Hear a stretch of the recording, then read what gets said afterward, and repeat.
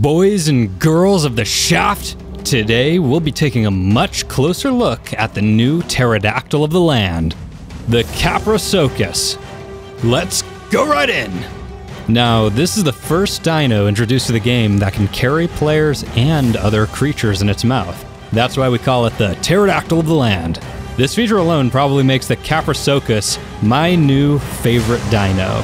It's now easier than ever to ruin someone's day and transport prisoners back to your base. So the C key is just the standard sort of chomp and grab whatever's in front of you.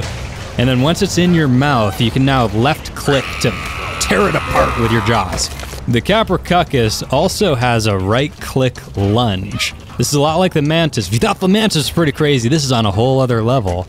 Because with the right click lunge, this is both a really powerful attack, but it also has the side effect of either knocking your enemy off their mount, even picking their mount up with the player still on the mount, or grabbing the player or the dino in your jaws for you to carry around, shred apart, and do whatever you please. Now this is kind of spotty. I've played around with this, and sometimes you get the knockoff effect, sometimes you'll successfully grab the player off the mount, or just completely miss and fly way off into the stratosphere, way away from your target. And I think this has to do with your accuracy. I'm not sure exactly, but I think if you nail the player just right, you'll grab them off it. But if you miss, it'll either knock them off or have no effect. As it turns out, you can actually use the lunge underwater. So I was thinking, this might actually be a viable underwater battle tactic. You know, if you have your enemies on megalodons or mosasaurs or whatever, well, you could sneak up on them with your crocodile, lunge at them underwater, and knock them off the mount and then kill the mount. I mean, while they're underwater, they can't shoot guns at your crocodile or anything, so what are they gonna do? Nothing. They're gonna sit there and they're gonna watch as you kill everything. Now, to tame this thing, it's actually pretty straightforward. Just start it like anything else and shove some Tapahara kibble in its inventory. By the way, yes, I am pronouncing Tapahara correctly. Look it up. If you don't have kibble, then just the standard prime meat will work too.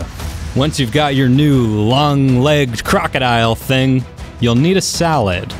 The salad is actually pretty cheap. All you need is 165 hide, 120 fiber, and 65 chitin. You don't even need a smithy for this thing. Just craft the salad right in your inventory. There's a few other things you should know about the KAPROSUCHUS. First of all, its bite has a status effect. This drains the stamina of enemy players and dinos you bite.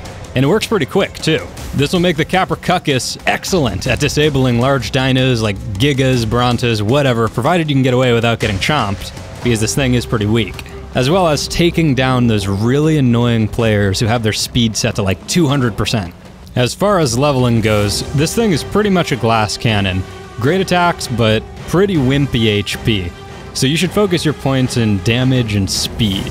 Now, there's no oxygen stat to boost, so something weird happens when you boost your speed to a certain point. The KAPROSUCHUS actually becomes faster on land than water, oddly enough. Kind of a shame. I wish you could boost the speed in water, but you know, maybe that's a balance thing because this thing would just completely dominate everything if it didn't have some weakness somewhere. Well, that was pretty quick actually. I thought this was going to be a longer video.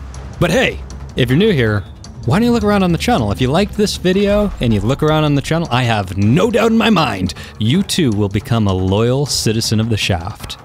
So look around, subscribe, become one of us today. Also, let me run a few other things by you real quick.